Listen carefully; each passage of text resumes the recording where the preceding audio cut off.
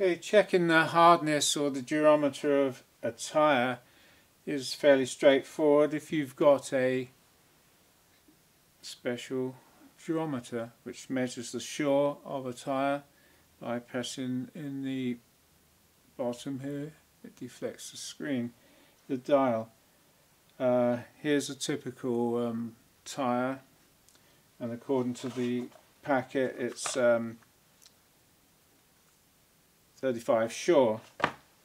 So all you do is make sure you don't press it on a glue line, and so you put it on the tyre, and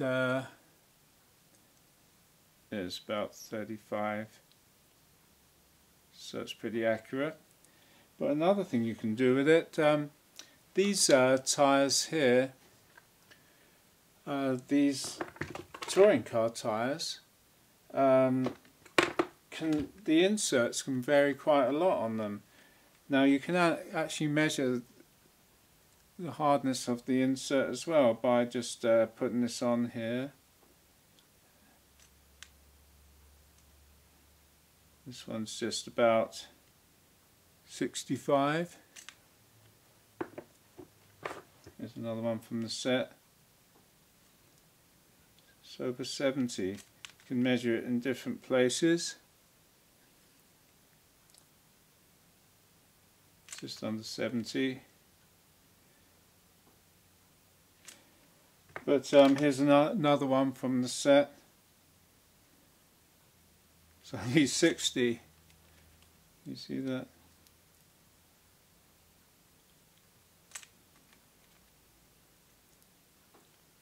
So that one, and you've got the other three here. Let's put it on to show you. That one's 65 odd. Just under 70, and that one's about 70. And the third one also about 70. Then going back to the other one from the set. Whoops, there. About 60.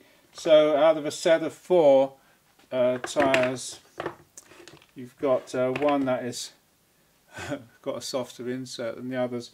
Will it make any difference? Well, yeah, I think it will make a difference. So it just goes to show you, if you could buy a set of tyres, you may not have 4 identical tyres.